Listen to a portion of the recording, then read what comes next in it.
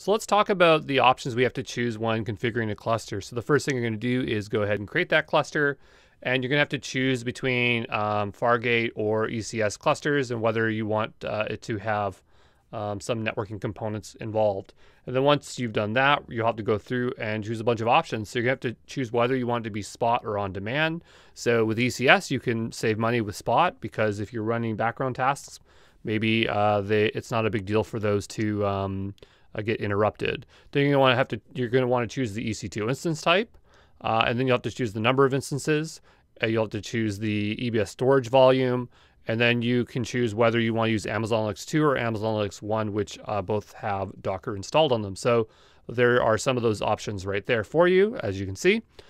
Then you'll have to choose your VPC, or you can create a new VPC. Then you need to assign it an IAM role. Then you have the option to turn on CloudWatch Container Insights. This is going to give you richer metrics about the operations of your containers.